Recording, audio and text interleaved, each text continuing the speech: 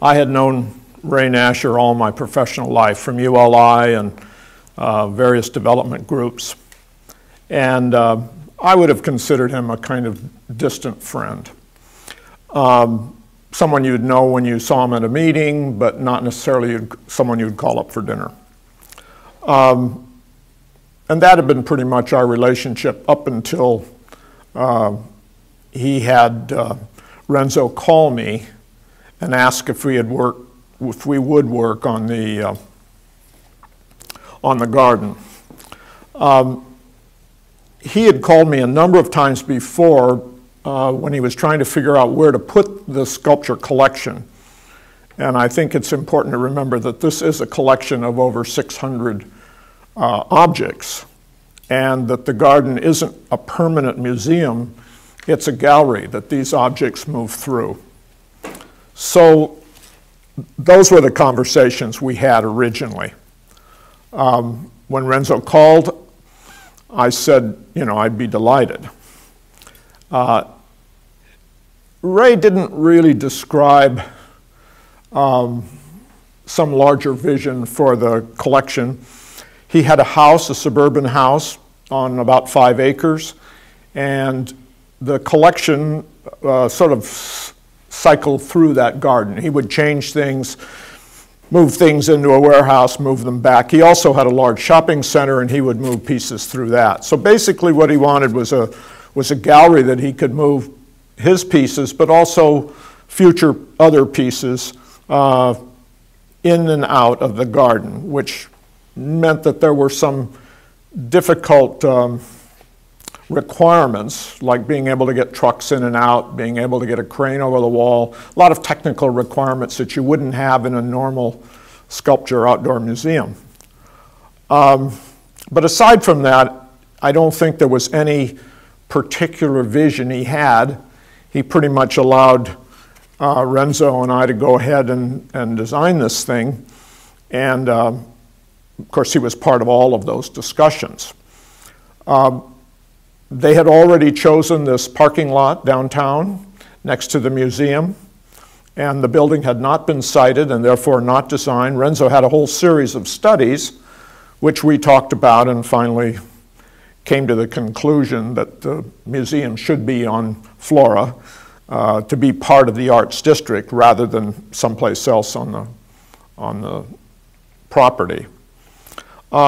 Renzo's notion of the building was a series of walls, which even when you were on Flora, you could look through the gallery all the way out to the garden, that it would be transparent, very transparent in the north-south direction and completely opaque in the east-west connection. So these great walls, and he described these walls as being archaeological in nature, as if you found them there. Big, in a sense, rough walls. They're quite a bit more refined than I think originally was intended.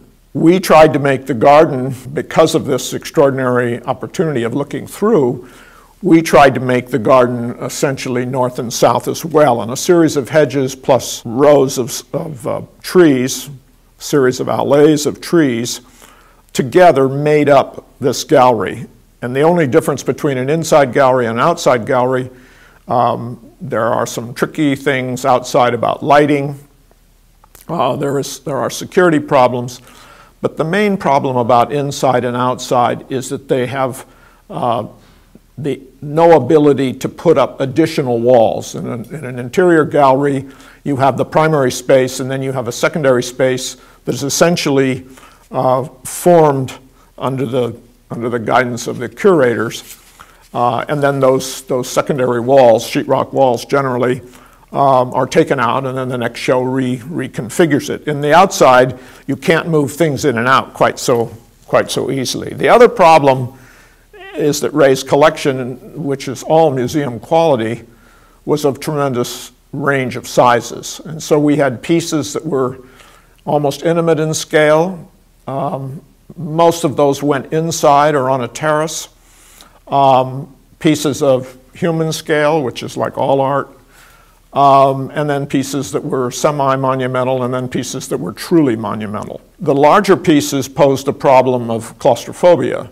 that they wouldn't feel that they had enough room in the garden, and therefore the number of pieces at any given time in the garden is probably 25 and down, so that the place does not look crowded. We've done lots of sculpture gardens, large ones outdoors, more limited ones, personal collections, public collections, collections where each piece is individually set, collections where pieces are sometimes there and sometimes not.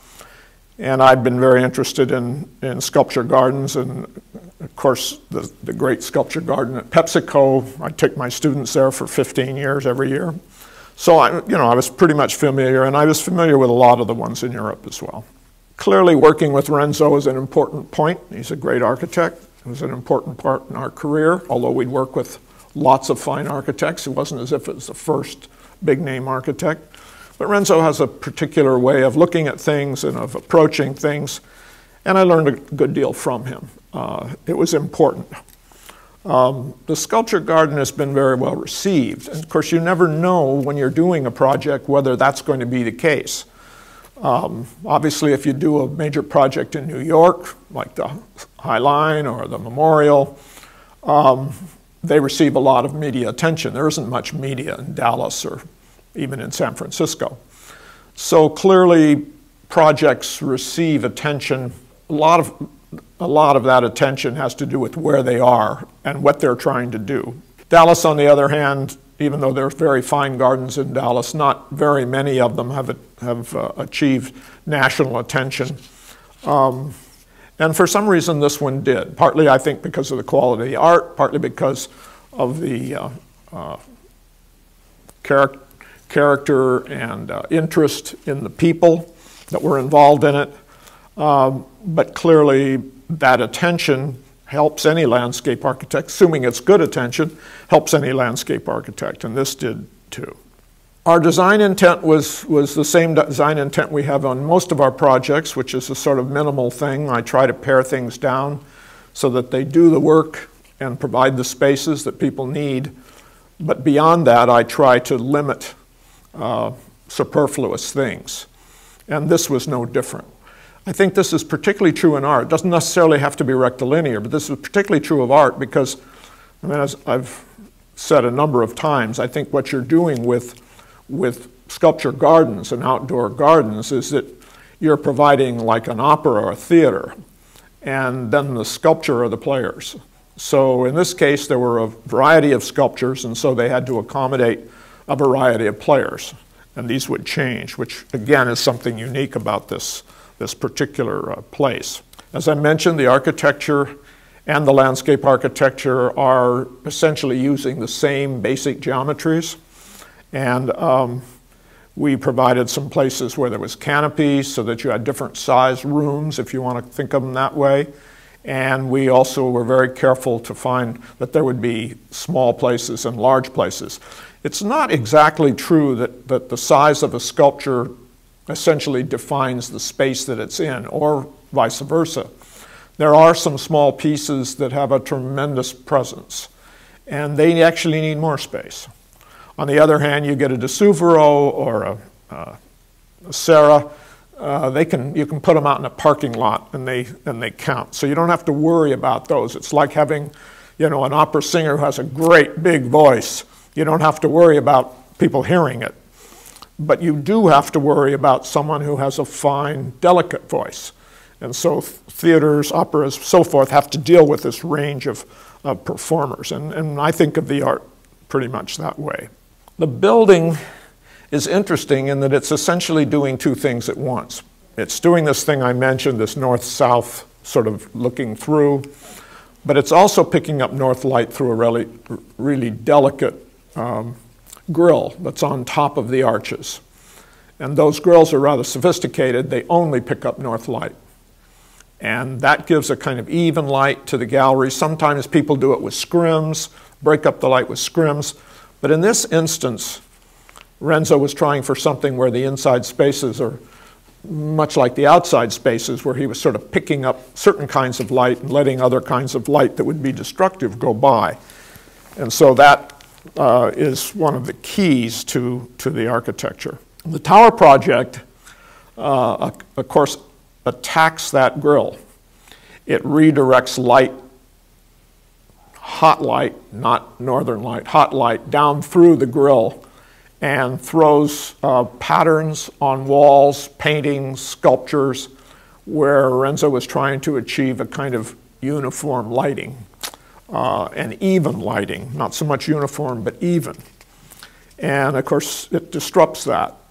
Of course, we have one piece of sculpture where you look up to the sky, and the building destroyed that right off the bat.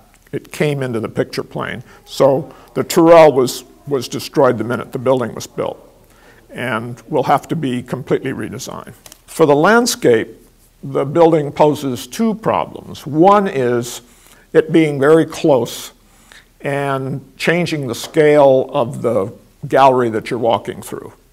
Now, I have no problem of having buildings, large buildings around. Downtown Dallas is full of large buildings, and I think there's actually a kind of quality at the Museum of Modern Art. Yoshi Taniguchi actually exploited that quality with windows in the various galleries to look out on this sort of canyon of buildings. So I didn't really mind that.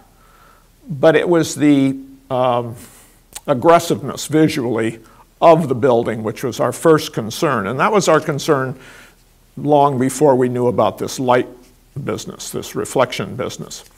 The reflection is pure and simply, there are various experts weighing in on this, expert witnesses. But in fact, what the reflection does is it's very much like putting light through a magnifying glass. It essentially burns everything that it sees, and because it sweeps, the sun sweeps across it, it burns a kind of ray. It's even burning out into the park beyond, the one over the freeway. So it's that burning which is a problem. Now, some of our plant materials are sturdy enough to resist sort of dying when the first gets burned. The oaks, on the other hand, start producing much smaller leaves. And it's their way, if you look at oaks in a hot climate, the same oak will have a smaller leaf to have less radiation on the leaves. And in the long run, it will affect its life. But in the short run, it will make the tree grow unevenly. And that contraction of leaf size is a real problem. The deciduous trees, the cedar elms, on the other hand, defoliate and are burned, and then you really don't know how they react in the next season and the next season and the next season. Some trees, respond to that, and like willows and so forth, they can take a lot of beating and come back. But some trees their form is affected, and we're not quite sure whether the cedar elms are going to do that or not. At the very least, our horticultural says that the regularity, the one side versus the other side being evened, will be affected. It's burning all the cherries, all the hedges, and of course the hedges, even though they're slightly loosely clipped, are still geometric. They are part of the scheme. They are part of that wall system which goes north and south. And of course, wherever they come in contact with that, they burn it. And even the lawn, which you would think would be more resilient, even the lawn is showing a different kind of wear. We have a lot, the garden is tremendously popular. And people come, they have weddings there, bar mitzvahs, all sorts of things. And there is damage, and we have tried to develop grasses in there. We've changed some of the mixes in order to be tougher for this use. But even in addition to that, the grass seems to be much more susceptible to having a beam of light right on it. And that area that's being affected is clearly not growing in the same manner as the rest of the lawns. If something isn't done, it will have its effect. And even though the landscape grows slowly, and each year, you see an effect each year, some you see an effect every year, like the lawns and the hedges, the trees are probably going to play out this scenario over a long period of time. And someone can say, well, you know, the change is very slight. But in 10 years, you will see that. We have put in, you know, wonderful new soil, beautiful irrigation. I mean, everything we could do technically to make this place grow and thrive is being attacked, in part, just where the light is hitting. And there's no question in my mind that it will be reduced in value, drastically reduced in value. It's not the immediate effect that you see with the Turrell and with Renzo's grill, but it is there, it is visible, and it will get worse. It's not going to get better. Let's see. We do a lot of sculpture gardens. They're all different. They all have different patrons. They all have different curatorial strategies. Some of them involve automobiles being inside. Some of them are entirely pedestrian. We have one we're working on now that's 200 acres, somewhat the scale of PepsiCo. So each one is different. Over the years, I'm a collector. Over the years, I've learned a great deal about art. And one of the things I've learned about art is that I don't know that much about it. And so everyone is a new learning curve. You have to talk to the sculptors, you have to talk to the curators, you have to learn again each time. You will learn something new and you will respond to something new. The fact that we've done a number of them means that I know that and means that I go through that exercise carefully. I've talked to, I don't know, dozens and dozens of experts of various kinds that have to do with museums. I know many of the sculptors personally. I've placed many big pieces. I've placed a number of smaller pieces, trying to give them more presence. So I think we're at least sensitive to that, simply because we've experienced it a lot. And my guess is that we will go on doing that kind of work because we're noted for that, amongst other things. By the time that the garden was completed, the garden is never quite completed, but by the time it was open, ready for people to go in, Ray and Renzo and I had developed a really close working relationship, and that's not one without heat. There were many times a particular point would be argued and argued again and argued again, and I think that's the right way to go about it. I think Ray put it best. He said, you know, Renzo has an ego, Pete has a big ego, and I have a big ego. And that was sort of what he expected. He expected a rousing debate about as many pieces of it as possible. Ray, when he died, was a dear friend. I'd worked with him after that on a number of other things. We were at the Louvre doing a presentation on the sculpture garden, and there were other people presenting other sculpture gardens. And we'd gone to the ambassador's house, and Ray loved to talk about art, and he loved to promote it. And he loved his own collection. He loved promoting his own collection. And he was in good voice that night. I mean, he gave a funny and passionate speech. And then the next day he got on a plane, and he was essentially mortally ill by the time that plane landed in Dallas. And I heard the following day that he had died on the way to the hospital. So it's a sad end. The people who run the gallery are all friends of mine. The people on the board, some of them Ray's daughters, are friends. And it's one of the projects which whenever I go to Dallas, I go over there and look around, write a note or get the director and say, you know, what about this? What about this? If he's got any problem, he calls me. I probably get a half a dozen calls a year. I probably go to Dallas half a dozen, maybe more times a year. So our relationship to the project continues. And of course, this attack on the garden and on the building and on the art has brought us even closer together. And I assume that for the length of this difficulty that we're having, we will stay close to it and I'm obviously very, very interested in the outcome. It seems to me unthinkable that another designer, and I know Scott, would not see the issue, would not see the problem, would not respond to it. If it were something we were doing which was causing trouble to some other designer or other project of a major nature, I can't imagine not responding and doing everything I could to make sure that our work wasn't impinging on someone else's work. The fact that we came earlier, or the fact that one of our projects perhaps came earlier, was not the important fact. The important fact is that you try to protect your own designs, you try to protect others' designs. Gardens are fragile.